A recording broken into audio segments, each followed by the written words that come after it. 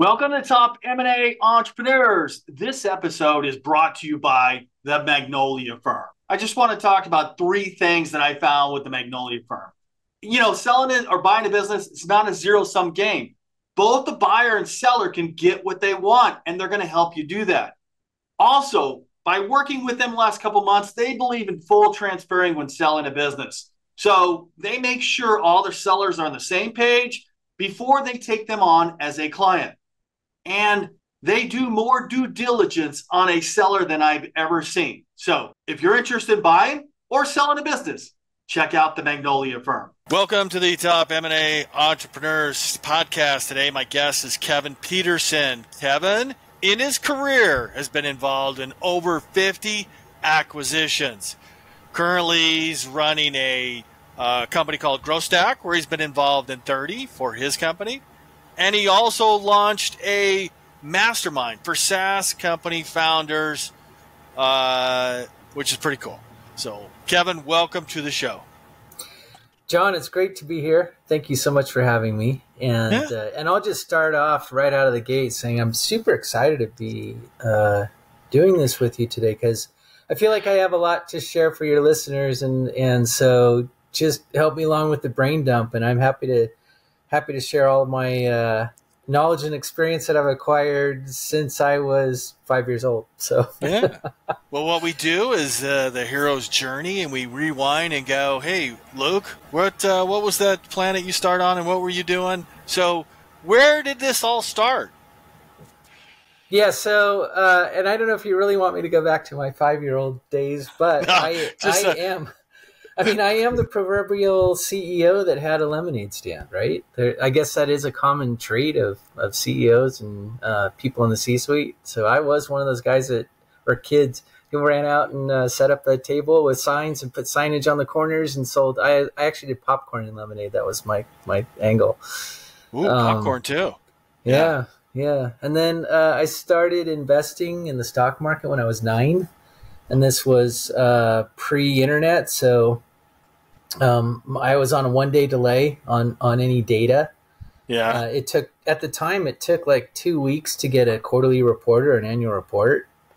Were you reading these reports before you made these, or what were you looking at? The Wall Street Journal or Investors Business Daily, or what was it? Yeah. Yeah, I was looking at really just business section. I grew up in the Silicon Valley, so I was reading the business section of the San Jose Mercury News. Okay. And looking at the tickers. So every morning before school, I'd get up and look at the tickers and read business news and then make decisions about what I wanted to do. Yeah. What was your best winner? Well, I had a really good run with Cisco Foods, not Cisco Tech Company. SYSCO. Yes, exactly. Yeah. And and funny story there. Like, it was one of my best performing positions, and I picked it when after school one day I was eating pizza rolls. You just heat them up out of the box, right? And I took a bite out of one, and the filling fell out on the page with the tickers, and it fell onto Cisco Foods. So I called the broker that worked at my dad's office, and I said, "Hey, I need a quarterly on Cisco." And he's like, "Yeah, sure." And then I bought it, and it was doing great, and it was a dividend stock, and it's always been up and to the right. And I liked it because they owned a lot of restaurants that I was familiar with as a kid. So I was like, they say invest in what you know, and I did know and frequent the restaurants that they own. So I was like, yeah, I like this. And so stock picking fundamentals 101. Right? Exactly. Yes. Yeah. So then the broker at my dad's office lovingly called him Uncle Marky, and he was like, why did you pick that? How did you pick Cisco Foods? I'm like, and I told him the story about the pizza roll falling out. And he's like, curses. It's like, and then he comes back to you and gives you money to go invest. Yeah. Yeah. Exactly. Yeah. What was a big loser for you? So at a young age, I did learn the correlation between like interest rates and commodities, and I almost hate to say it, but like geopolitical strife and certain stocks. And there were things that I got into, like in commodities specifically. So gold and oil, I as a 9-year-old investor, I wasn't and on a 1-day delay on the data, I wasn't able to really keep up with the moves, like frequent moves or frequent variance in commodities. So I'll be honest, looking back, like in my lifetime, I've never done very well with commodities.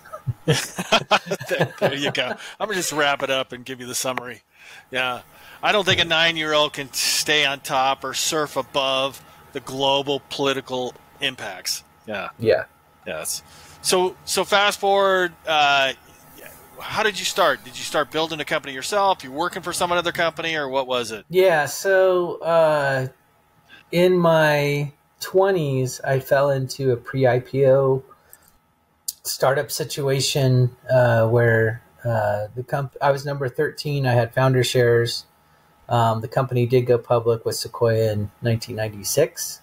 Still trading Sequoia today. Funded VC. Yeah. Yeah. Yep. And so, they sponsored the IPO, and so still trading today. $4 billion market cap, operating in 26 countries. I was there when we opened the 10th branch. 10th branch. And, what was the name of the company? I was running all things. It's called On Assignment. Ticker is ASGN. On Assignment. And, okay. I was running all things marketing for about 8 years. So is that the marketing part? How did you get pushed into that role? Did you just raise your hand, or took? Yeah. Yeah, that's a great question. So, funny story about my background, right? I went to college for music, so my degree is in music. Interesting. And this pre-IPO startup was my day job at the time, and so I was writing, arranging, producing music, living in LA, and this opportunity was it was my day job where I'm a closet data junkie. I had my first coding class when I was 8. So I was a pretty nerdy kid. I was coding and trading stocks when I was, before I turned 10. Oh yeah. And then, so what happened was, I was looking for, basically day gigs while I was working in music. And, so I went to this one company, and they contracted me to move their database onto Oracle. Oracle was fairly new at the time, but still a behemoth. It was the big player at the time. And so I took a contract building their database out in Oracle. And then at the end of that contract, the CEO came to me and said, "Hey, well, now we want to launch our first ever marketing program, and you're the only one here who knows the data. Do you want to stay on?" Yeah. That's cool. Then, then I did take some marketing classes, and from there I was mostly self-taught. I just took it and ran with it. So I was running the trade show program. I was running the print ad campaigns. At the time there was direct mail, B2B direct mail. So I was running that program.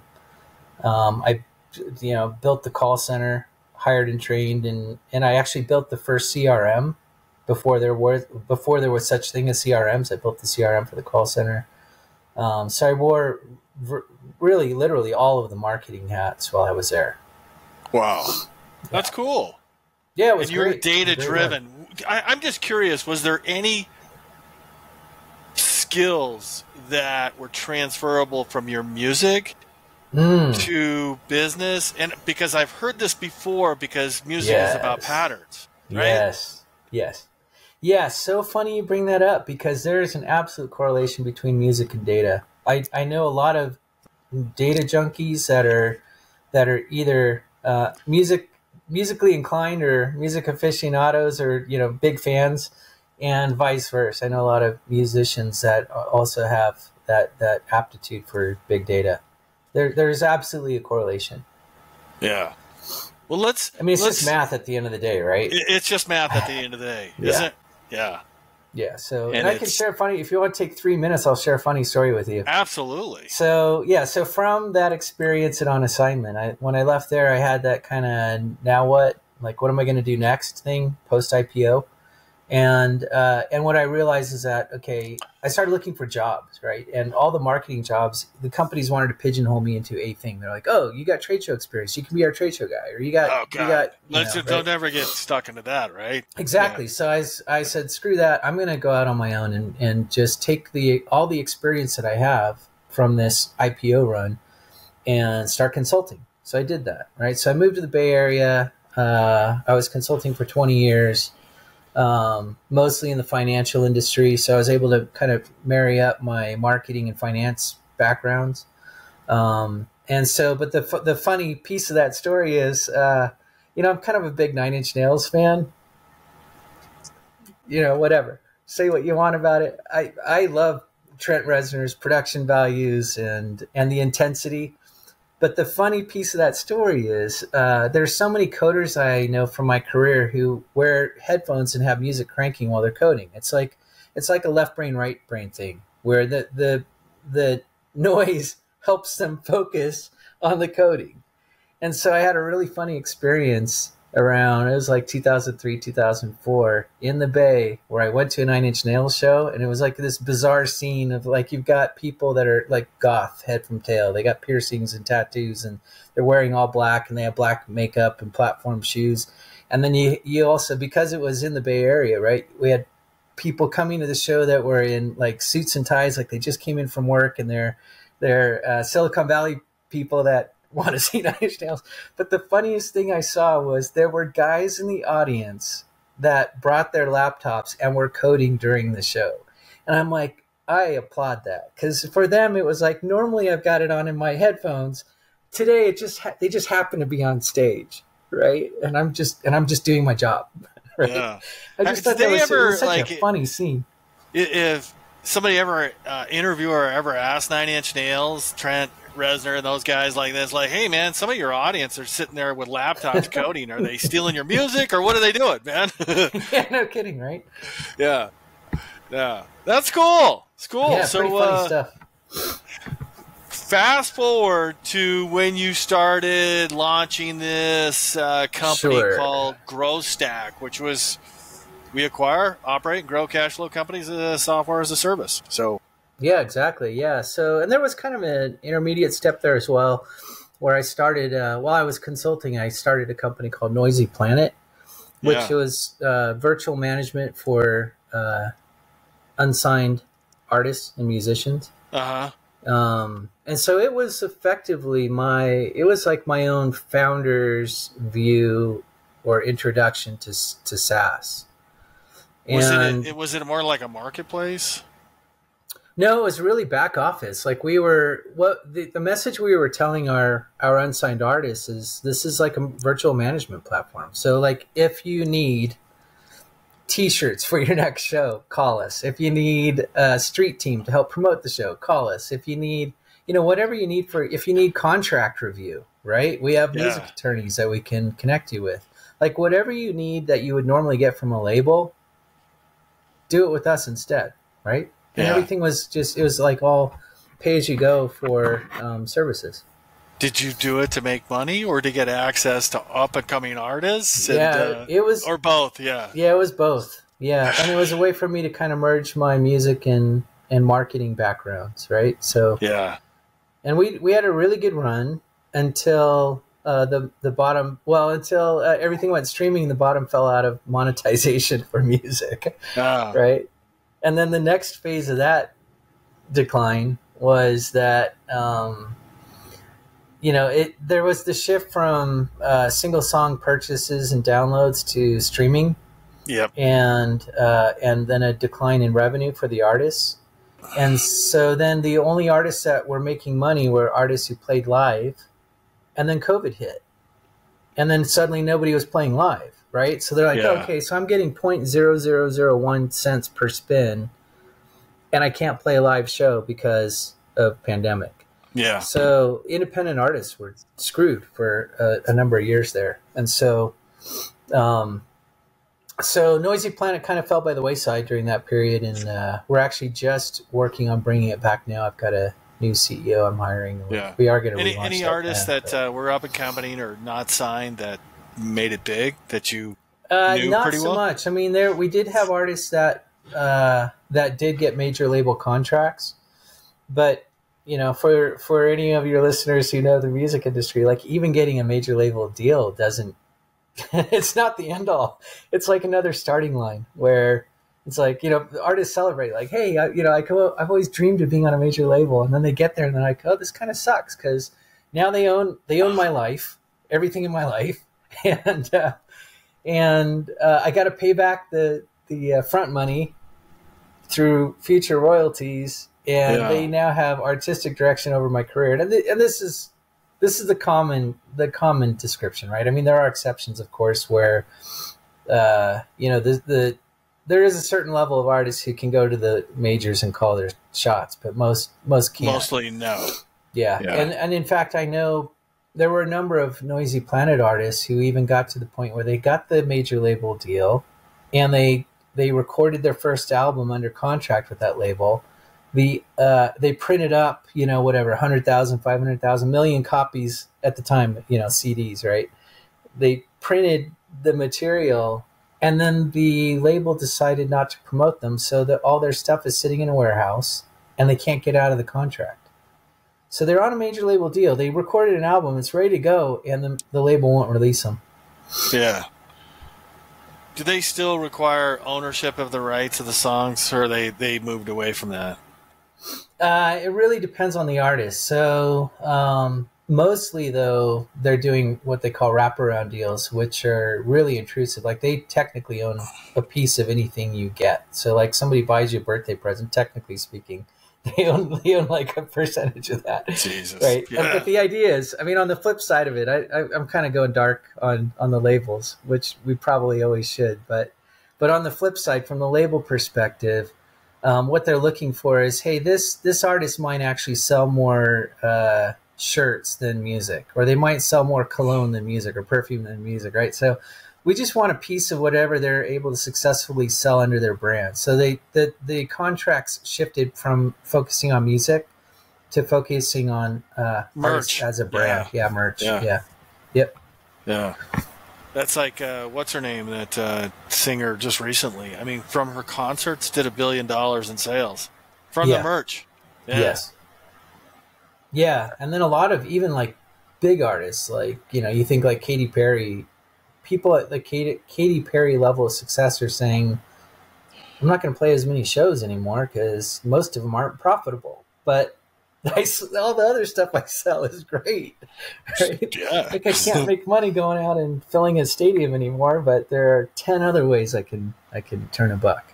Yeah, and it's a lot of energy to do a show. It is a lot of energy. Yeah. Yep.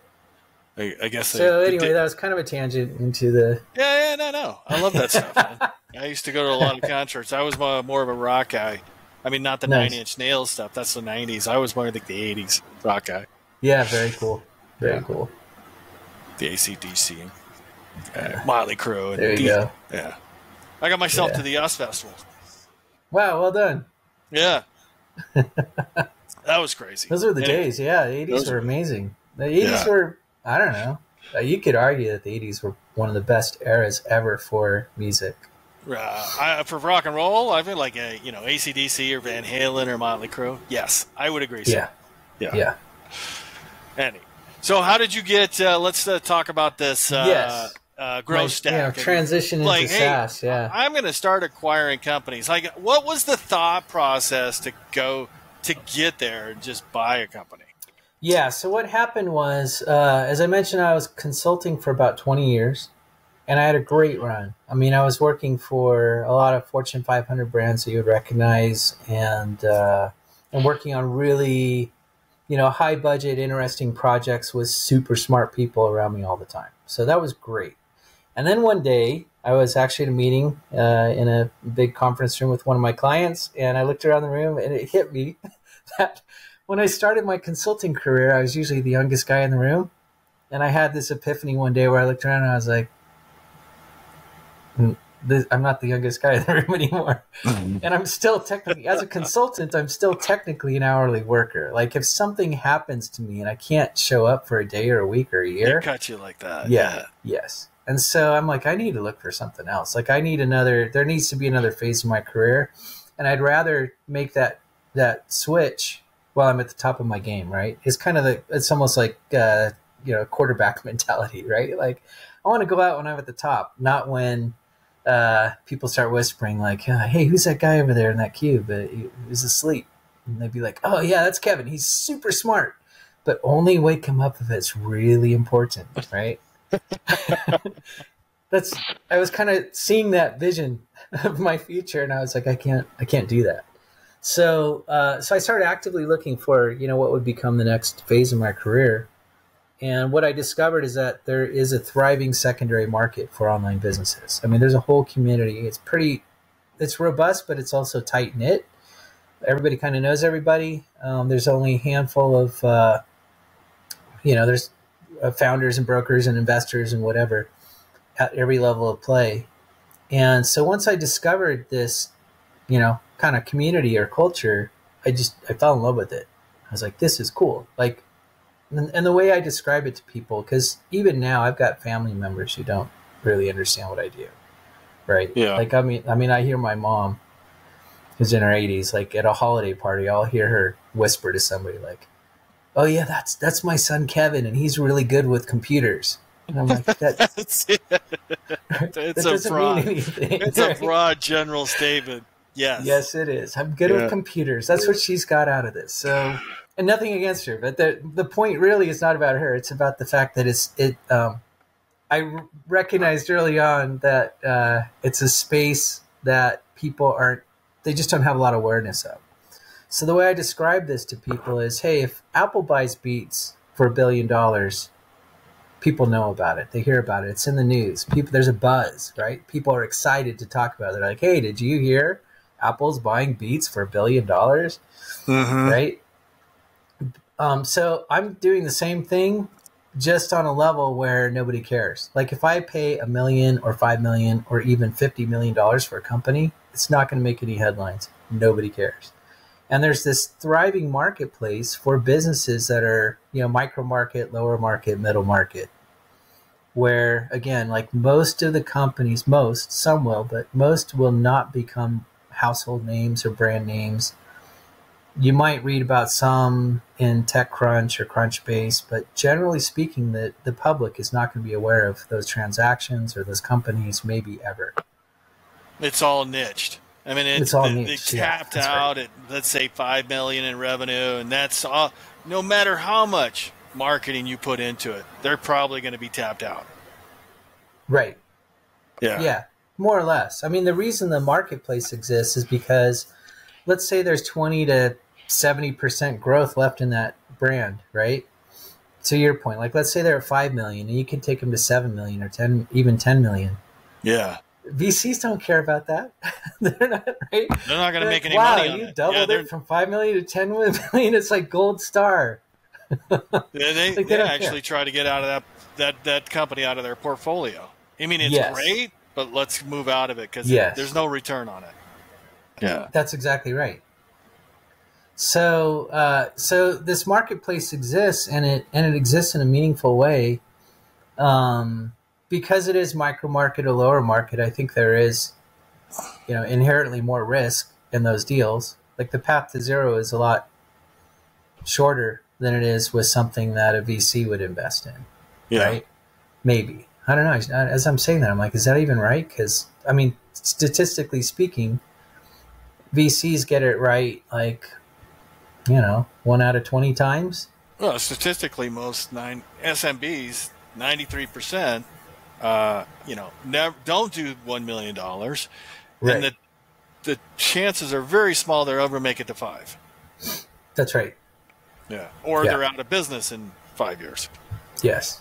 Yeah. And VCs do throw money at stuff that's pre-revenue on the hopes that they got it right, but Big sometimes markets, they do and sometimes $1 billion they don't. markets, yes. unicorns. Yeah. Yes. So what did the market look like 10 years ago for SaaS companies? And I mean, did you just go to these larger, broker sites that were around 10 years ago? Or exactly. I started out with marketplaces and brokers. Yes. Yeah. And at the time I was doing, like, I was willing to invest in my education. So I was buying really micro stuff, like think, 10,000 to 50,000 just to look under the hood and see if I could run it and see if I could make money. Like, I wanted to understand how the money flowed and what was required. The name of the game in any online business is traffic and conversions, right? Traffic, you got to drive traffic and you got to convert it into money. Right. Yeah. And then there's other stuff that happens after, like stickiness and churn. Like, you don't want your customers to churn. You got to onboard customers faster than they quit, right? And especially if your audience is SMBs, that your customer base is going to be pretty dynamic, right? Yeah. Well, how many? Can you translate that to number of companies and how much you spent to get your education? Swings at pitches. Sure. Yeah. So I would say in the first year to 2 years, let's just say it this way: in the first 24 months after I proclaimed that I was not going to take any more consulting gigs, and I had to say it out loud. I had to tell my clients, like, no, I'm not doing this anymore. Right. I'm the oldest guy in the meeting room, so no. Yeah, I'm done. I'm out. That's right. And they offered me jobs and whatever, and I was like, no, thank you. Yeah. Did you almost ever turn back? Like, oh my God, you should do it. Yeah. Okay, so honestly, maybe one day a year for the last. This is my 9-year anniversary right now since I switched gears. Yeah. And maybe once per year I have a day where I'm like, man, I'll tell you what drives that is I'll see a friend of mine who's like, oh, I've been at the same company for 12 years and I'm going on a big vacation. I'm like, so this is something I know you can relate to, which is the myth of freedom and entrepreneurship. Like, people say to me all the time, like, oh, it must be so nice. Like, you run the show and you call all the shots and you make your own schedule. And you can work from anywhere in the world. And all of that is true and false at the same time, right? Like, yes. I work a lot of hours. Yeah, I whatever you think of Elon Musk, I saw an interview with Joe Rogan, and he just goes, the way he answers questions goes, it's hard. It's hard to run a company.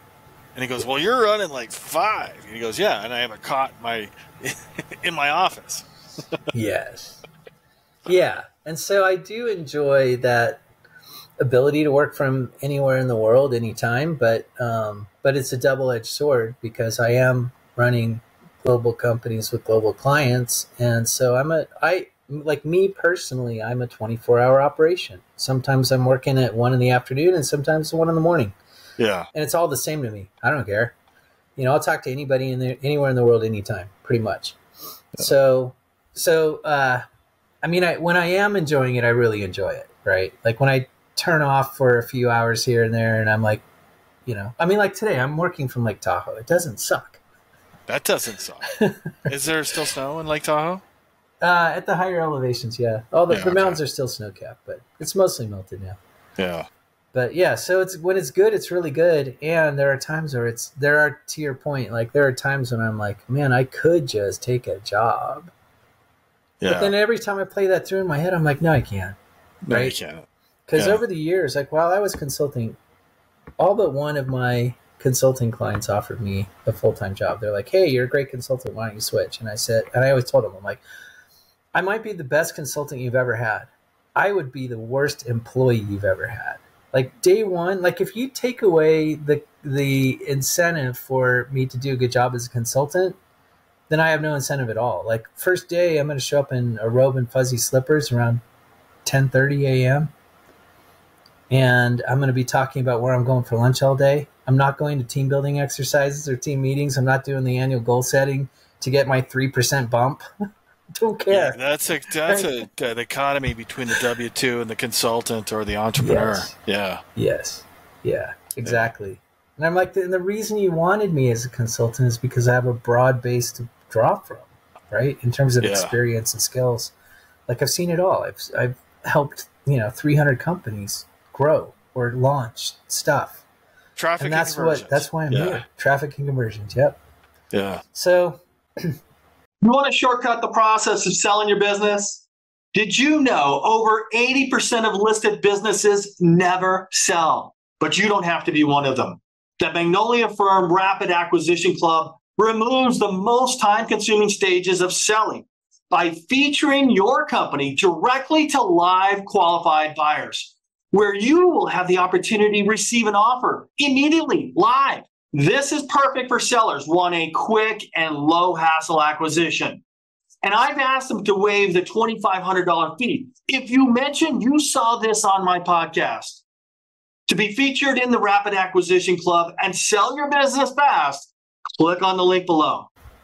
Yeah, so I discovered this thriving secondary marketplace for online businesses, and I jumped in. So yeah, the first 24 months, you'd ask me that question, so I'm going to answer that one directly. First 24 months, I probably bought 12 businesses, maybe 15. And they're all what, sub 100,000? Tiny. Yeah, tiny? At that time they were all in the 10,000, 100,000. 10,000. Okay, so that's your education, your MBA right there. It's just like it is. Yeah, and I learned some important things. Like there was this one business I bought, but this is horrible. I almost hate telling this story because it hurts every time. But there was one business that I bought for $60,000, and 60,000 cash or 60,000 cash. Took over the whole thing, and it was a great business.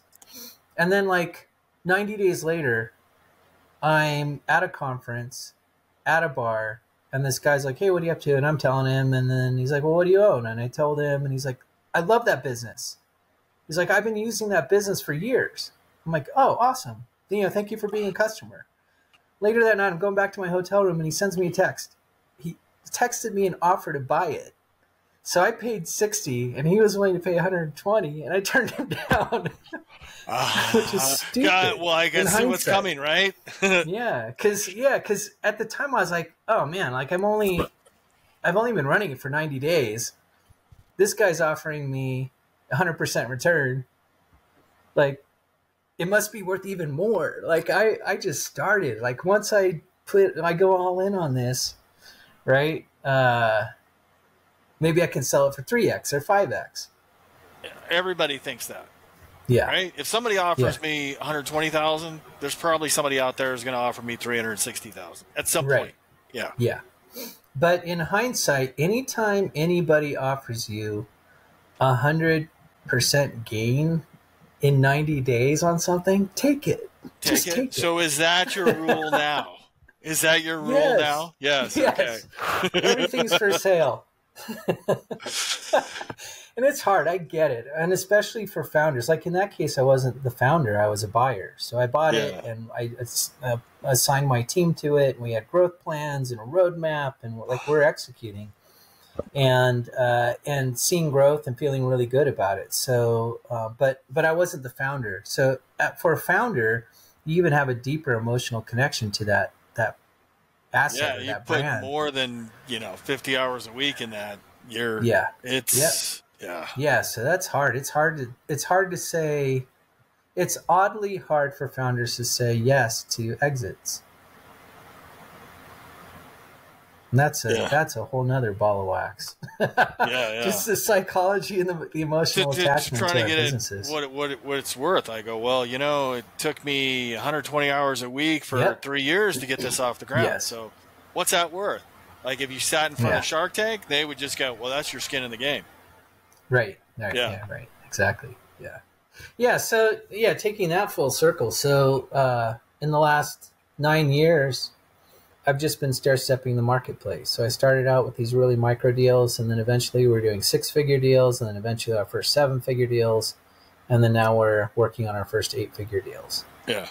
Well, I'm not sure if we're going to get into the 9-figure acquisition territory, just because there's kind of a soft spot in the marketplace for lower market SaaS, where the deals are out of reach for most solopreneurs, and they're flying under the radar of most PEs and VCs. So there is a soft spot there where companies are producing, let's say, 2 to 10 million EBITDA. And again, like growing at 20 to even 40% annually. VCs and PEs aren't going to care about them until they get to 100 million ARR. Right. But now you have a lot more competitors like Tiny Company, those guys, and there's a couple others out there doing the same thing now. Yeah, there's a handful, but even then, like I have investors ask me that question, like, "Hey, well, tell me about the competition, and like, is it going to be hard for you to get to source these deals and get them done?" And my answer is, well, it's surprisingly rare that like I and another firm like Tiny would be in market and liquid and chasing the same target at the same time. At the same time. Right. Yeah. Like we might be as close as a few weeks apart on something, but the odds of us both submitting LOIs in the same like 30-day time period, that would signify a pretty rare. Small market if that was the case. Yeah. Yeah, and it kind of is. It kind of is. And the reason is it goes back to what we were just talking about, the founders, right? So founders go through I feel like I don't need to tell you this, but or your audience, right? Like founders go through a progression where at first it's exciting. They want to take it to market. They want to see if a customer will pay $1 for their widget. Yeah, exactly. And then they're in market, and then it's kind of like, okay, now it's harder than we thought, and there's 17 different things that we have to get done today to succeed. And then they got to start prioritizing. And then if they are successful in those early stages, and cash starts coming in, then their emotional attachment to that business evolves. So one thing that happens, and I think this is especially true of SaaS. Oh, it's finally worked. Right. Yes. So 5 years later. Right. 5 years later, exactly. And then at that point, you're like, oh, I got an offer. The offer sounds fair. But the truth is, now I'm at the point where the cash is flowing. I'm working 20 to 40 hours a week, depending on the week. Like, at some point, depending on the founder, but most founders who get to that level are going to start treating it like a lifestyle business, not a future venture. That's correct. Right? And the guys that I know, like there's one founder that I consider a friend and a colleague. I've watched his progression over the last 9 years. Maybe he's going on 10 years now. And he and his partner are bootstrapped to 100 million ARR.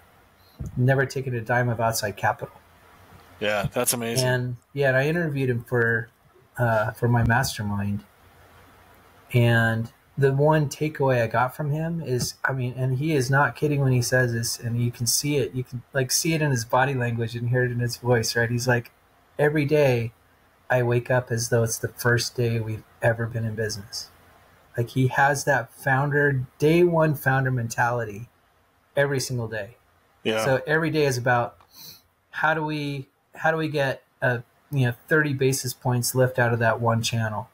Or how do we improve efficiency such that we get a 50 basis points lift in net income or whatever, right? He's always thinking about how do we take what we've got and make it a little bit better today. And I applaud that because most founders, at some point, there's a curve, right? There's a curve. That's almost an exception because to keep maintain that passion over I don't know how many years is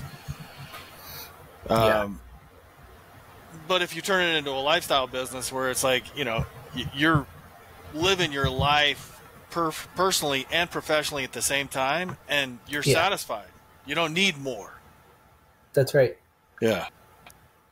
Yeah, and so then the next phase is when a business starts to become that person's identity, right? Like there are founders that I've been negotiating exits with for more than 2 years.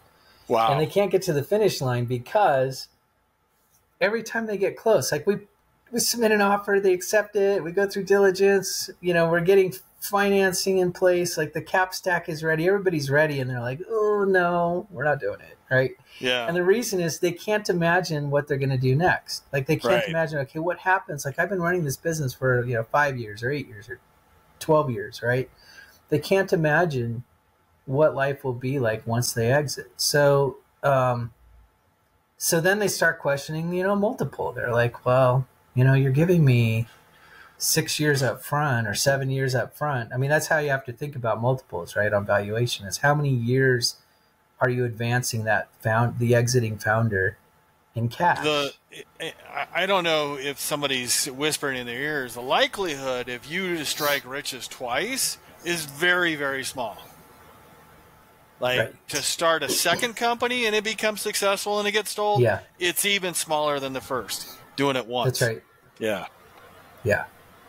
Yes. So it's hard for most founders. They hit especially if they started treating their business like a lifestyle business, and there's a point at which they just can't let go of it. So anyway, bringing that back, that to me, that is the why behind why it's kind of a small and tight marketplace. Yeah.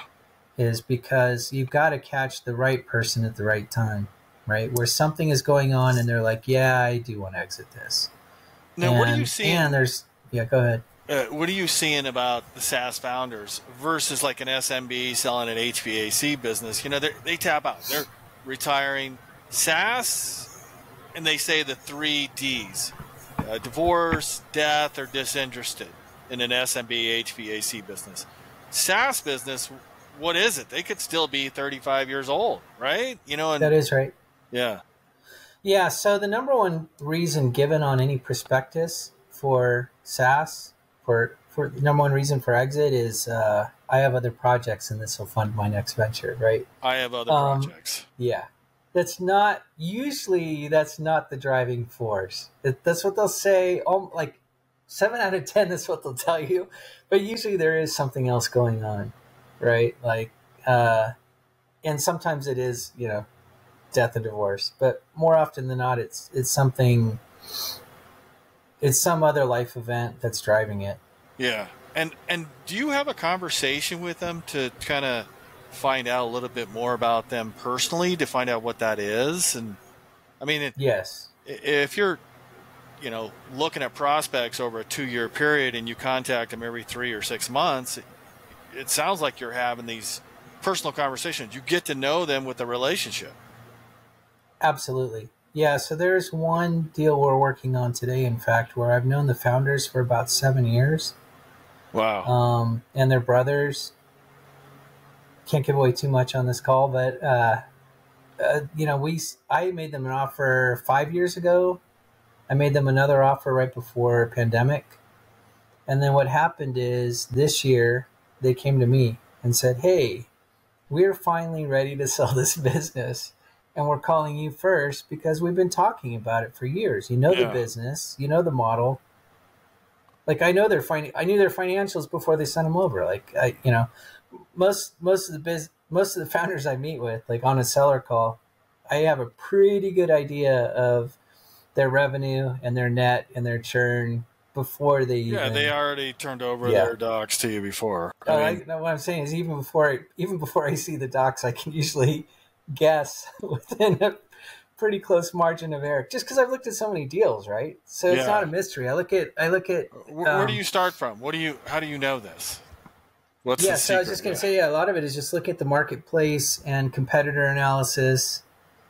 We can research things like, have they raised before or not? They made it to a Series A. Do they have multiple series that they've already funded? What stage are they at? Or is it bootstrapped? Is it friends and family, seed money? Is it, have they gone through some actual formal series of fundraising? And if there's signals there. I mean, they may get their founder money, then their Series A. If they don't get to Series A, that's a signal. Yes. Yeah. Yeah, and then just to share with you my criteria. So, as it turns out, what I've learned from my own experience buying, a bunch of businesses that are very different from one another, the criteria that's most important to me now is bootstrapped, because then we can make a play on it without having intermediaries involved or, a VC board of directors calling any shots. So bootstrapped and high barrier to entry. So I have become vertical agnostic, but what I'm attracted to now are founders and technology, models that are deep, right? The founder is exceptional. They've got a core knowledge that very few people on the planet have.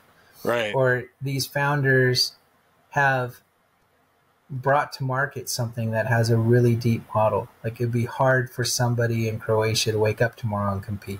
And copy. Right. Which happens in like MarTech. I learned the hard way that in MarTech and AdTech, that happens. Like as soon as a new business has traction with a new model, there's cheap knockoffs around the world. Oh yeah. Weeks. Who were those two guys from Germany that were doing that for all the big apps, you know? Sure. Yeah.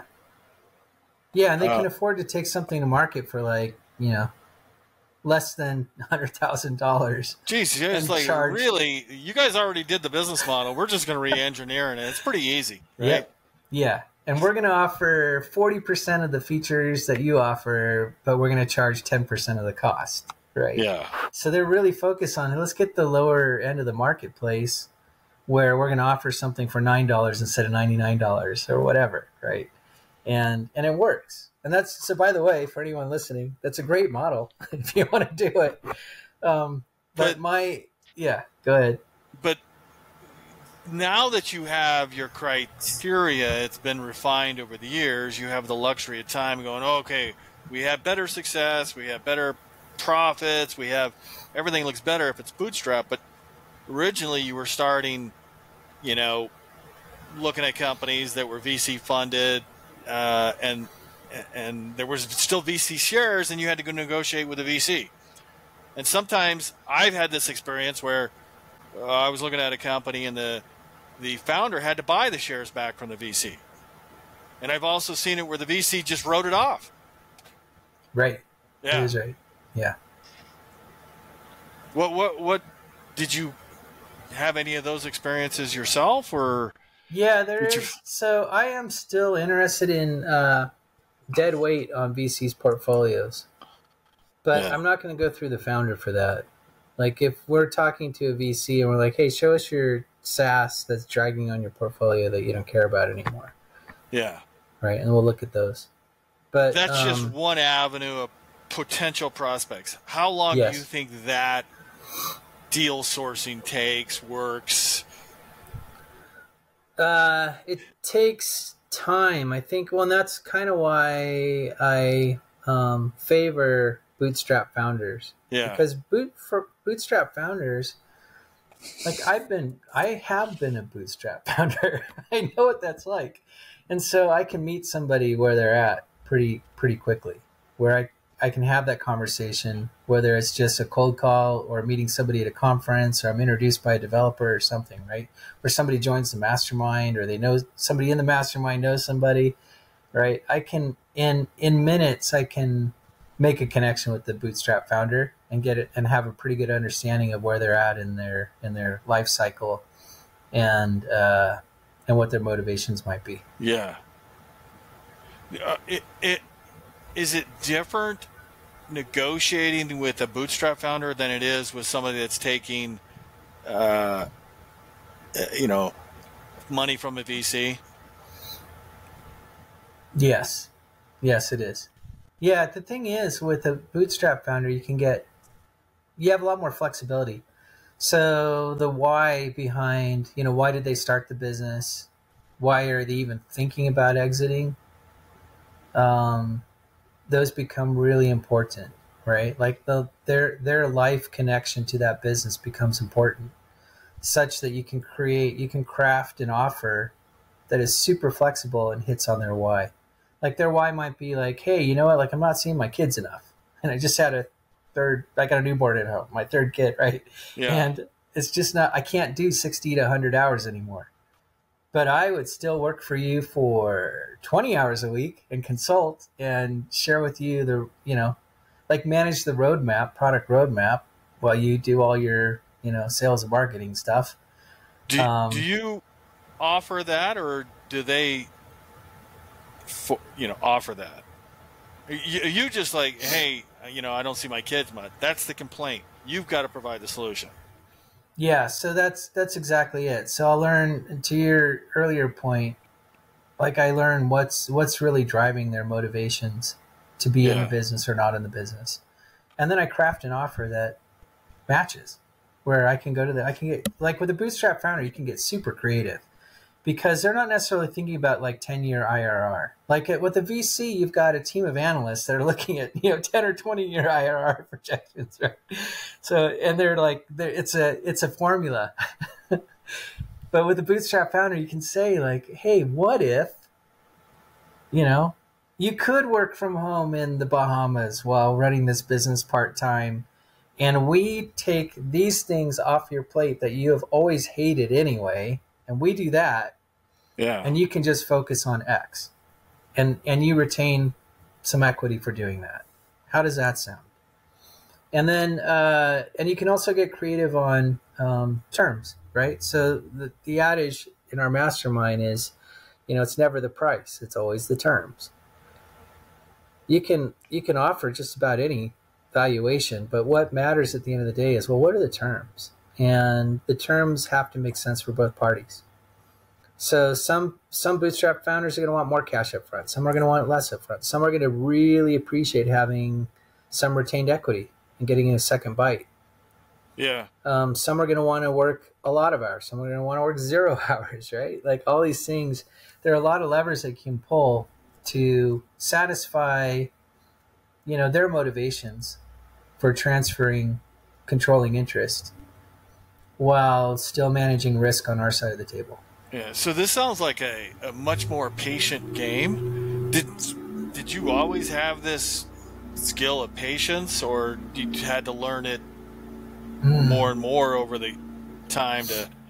Yeah, that's a great question. So I think, and it's funny, I don't think anyone's ever asked me that, but I think I learned it from my consulting career, because if you're working as a consultant for a Fortune 500 company, you've got a lot of chefs in the kitchen on any project. And there were times where I was working on, 9-figure budgets. And so, and in the financial industry, there's players touching the project from every angle. You got legal and compliance and accounting and, finance, and you got to show the models. And I can't tell you how many times I had where I was hired to take a product or a service to market, and it was big budget, high visibility in the organization. And then like after months or even a year of work on it with the project team, somebody at the senior executive level scrapped it at the last minute. Like, hey, we're going to go to launch. Like, this is our launch. This is a rollout plan. Like, October 1, you're going to be in market. And then they're like, no, we're not doing that anymore. Different direction. Yeah, different direction. Exactly. So that. Thanks for your time and effort. We're heading in a different direction. Exactly. Yeah.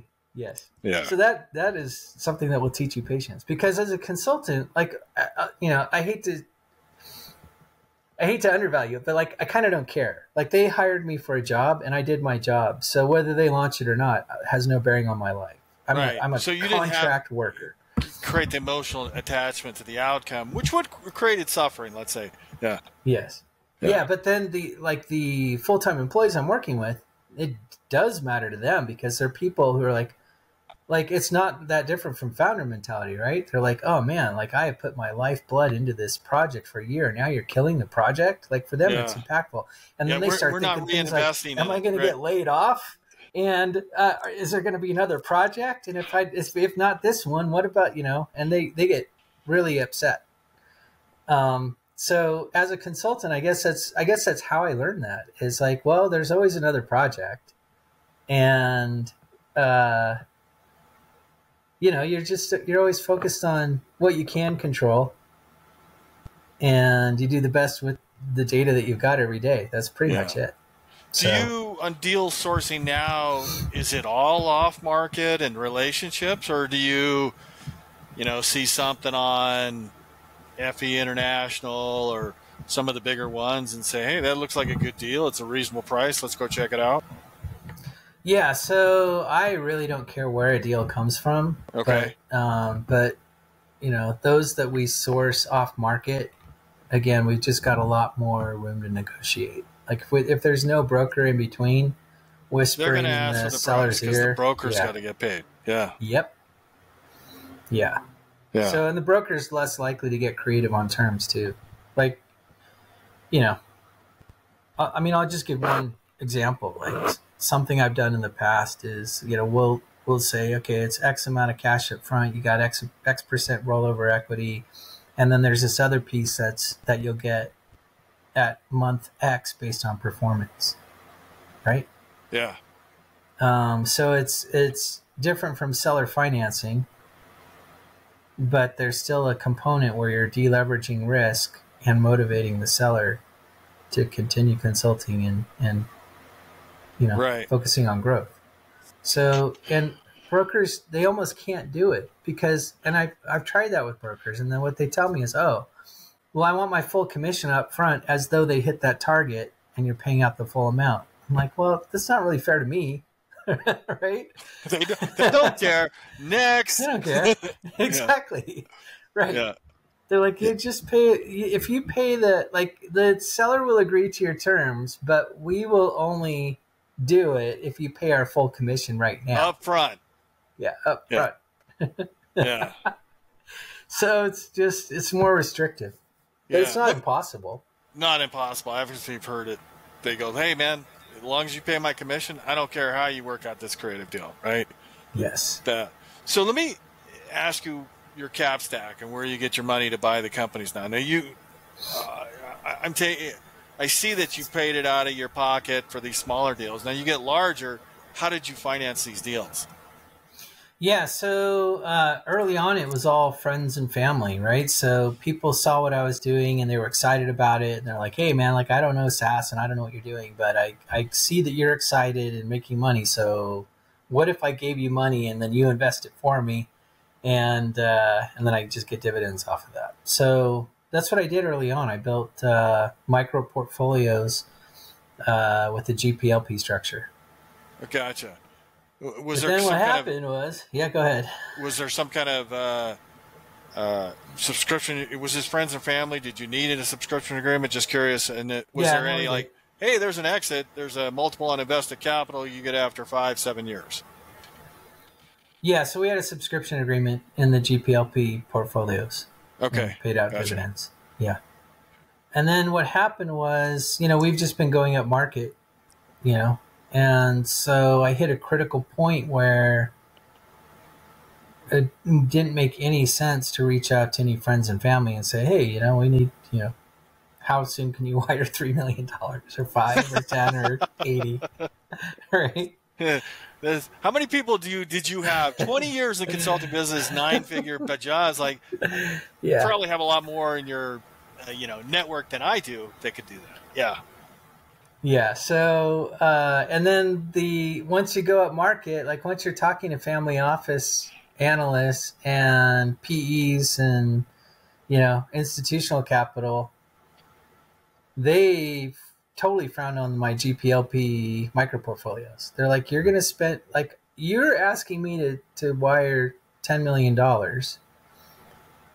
while you're still kind of part-time running this other portfolio that's got a AUM of 1.2. Like, I'm 10x bigger than that portfolio. So this is a distraction, Kevin. Yeah, right. This is a distraction. Yes. Right? Yes. Doesn't move the needle, blah, blah, blah. Yeah. Yep. And so, and I'll be honest, like just full transparency, I'm still at kind of a crossroad where now we're working 8-figure deals. I've got some legacy early micro investors that are like, what's going on with the 15K I put in? I'm like in one call, I'm negotiating terms on like literally, $35-40 million. And on the next call, I'm taking a call from somebody who's like, hey, checking in on that investment I made 3 years ago. Yes. Yeah. Yes. And so it's hard. Well, that was rule number 3 was you don't call me. Right. Yeah, no kidding. I know. Yeah. I know. It's frustrating a little bit. Yeah. I'm just sharing that. It's a little frustrating because I do owe them an appropriate level of respect and attention. Yeah. And transparency. Yeah. But there's something else. There's another dynamic. I was talking with another founder this morning about this. There's another dynamic where right now capital markets are tight. Investment for early stage pre-revenue or pre-profit companies is gone for now. The only people that are getting funding are cash flowing businesses that have growth. Put more money in their successful portfolio companies. Yeah, exactly. So exactly. The way to say it is that the risk profile has shifted. Right? That's right. Yeah. And now people are talking about profit corns instead of unicorns. Like that's a real thing right now. Profit corn. Yeah. Mm-hmm. And the other dynamic is that while the capital markets have tightened, individual investors have recently lost money in pot and crypto. And now they're scrambling to find cash. So they're calling founders where they've got 5 or 10 or 20 or 50,000 placed. And they're like, hey, like, I don't want to tell you that I just lost 300,000 in crypto, but I could really use that 50,000 back for that. Right? That's kind of what's happening. So I'm hearing from other founders that whereas a year ago they got almost zero calls from micro investors, this year everybody's calling. Everybody's looking for cash. Huh. And so the dynamics have changed a bit. So it is what it is. For me, how does that favor you? Like, how can you turn that into a positive? That's a really good question. I don't know that I have a great answer for that because, what I've done over the past 18 months is I've really shifted my focus to 8-figure deals and 8-figure funders. And I've got them. I've got the deals and I have the investors. Well, let me give some context to that, just because, like, money always finds an opportunity, right? And I think it was reading in a Wall Street Journal article about active investors are targeting ESG companies because they're slower moving and there's more opportunity to take over them. Sure. It always finds a way, right? They always okay, where's the always opportunity? Does. Yeah. And there's a lot of cash on the sidelines right now. Yeah. So I've got some pretty good, traction on both, buying and funding, like deal flow and funding. And I just need to keep my early micro investors happy for a little bit longer so that I can offer them liquidity and say, okay, today's the day. Here's your offer. You can exit, but before you do, you might want to consider that we just closed on this other thing and it's doing, 50 million a year and growing. And you can still participate in that. But now's your chance, right? You have to say so today. Like, you have 24 hours to say, yeah, I'm heading for the exit. I just want my 15K. Or, no, I'm going to stay in and see if that turns into 60K in the next 3 years. The test of a good marketer is to turn somebody that was looking for their money and exit and ask them to invest more. Yes, so true. Yeah, no kidding. That's great. So there will be that offer is coming. I can't really say anything more about that because I'll get into legal trouble. But that's coming down the pike where I'll be able to offer something for my early investors. Where and like we just said, it's a take it or leave it, right? Yeah. And then just focus on lower middle market deals from here on out. Yeah, makes sense. And then go to find the money for the cap stack from the bigger check writers. Exactly. Yeah. And I've got commitments. It's such a funny thing. I'll just tell you, like, the first time you get a funding letter from somebody saying that they'll give you, 25 or 50 or $100 million, is exciting.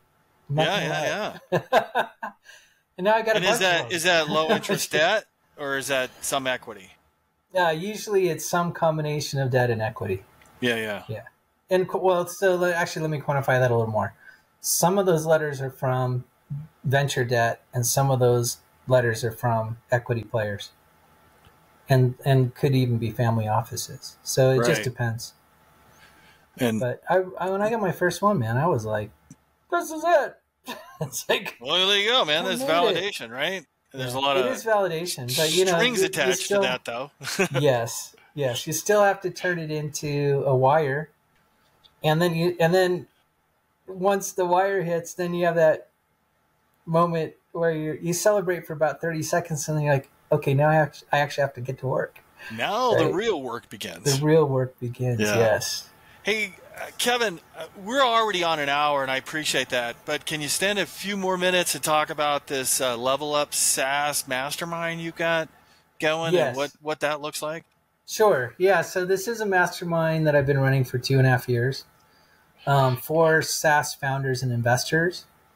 The community has grown enough that we're now running 2 monthly calls, where the first Wednesday of every month we meet and talk about all things growth. So growth strategies, growth hacking. And that's you on the phone. Yeah. Yes. Yeah. Yep. And then what is the SaaS? Somebody, if I want to join a SaaS mastermind, do I need to be a specific size? Got to be doing 500,000 or $1 million, or what does that look like? No, but if you don't have a SaaS that's running at that level yet, then I would expect that you've had an exit in the past. So like we have guys that are between gigs, really. Like they had an exit maybe 6 months or 12 months ago, and they're looking for their next acquisition. So, but then otherwise, people they're from early stage to 8 figures revenue. Yeah. And what kind of mastermind is that? Like some masterminds you go to and it's a call, and some others, like it's a lot of hand holding where they, ours is, it's a call. It's a check-in call. We go through a process called breakthroughs and blockers, right? So biggest breakthrough since we last met, and any blockers that would prevent you from hitting your goals. So we did set biannual goals, and that you can track against. And really the magic, like any mastermind, really what you're getting more than anything else is networking. So what I tell members as they're coming in is, you're never more than 2 degrees of separation from the expert you need on any given day. Yeah. Right. So like if you come to a call and you're like, hey guys, I got this thing I've got going on in my business. Could be anything. It could be hiring. It could be accounting. It could be capital. It could be money. Yes. Yeah. Anything. Yeah. Either the person you need to talk to is on the call, or somebody on the call is going to connect you to that person in real time. Like before the call ends, somebody's going to be like, oh, when I faced that in my business, this is what I did. And you need to talk to so-and-so, and I'm going to connect you guys right now. Right. That's the magic. And then I have guys that come to me and say like, hey, I hit my goal months ahead of schedule because of this group, just because of the networking and the support and the interactions. One of the successes of a mastermind is how long people stay with the group, because whatever money they put in, they get a 3-10x return. What's that look like for your mastermind? Yeah, absolutely. So, I have people that are still on after 2.5 years since I launched it. The one surprise I've had is I've had a couple people leave the mastermind after making an acquisition, which to me was kind of counterintuitive. Like they kind of used the mastermind for networking and deal flow and deal structure and, everything related to getting a deal done. And then once they did, they're like, oh man, I'm up to my eyeballs. Like I don't have time to dial into the monthly meeting. And it's, and I appreciate that, but it's also kind of counterintuitive because I'm like, well, now that you're actually running the business, seems like you'd want the support from the network. Right. But I can say that I understand their perspective. Like when you close, the day you close, you feel like, oh, wow, like the level of the now I volume got of my this life freaking went list, up. like this long of things to do. Yes. And plus you may have investors, like if you're not self-funded or even just partially self-funded, right? Then you've got investors to answer to, and you got, you got the dynamics of the exiting team, like who are you retaining? Like, it's all of it. It's hard. Yeah. So day one is hard. So I get that. In a way, I'd be surprised if some of these people didn't come back now that they've been like, they were in the mastermind, they completed an acquisition, they stepped away. Wouldn't be at all surprised if they came back at some point and said, okay, now I've got, capacity for this again. Yeah, I bet you they do. Right. That's fantastic.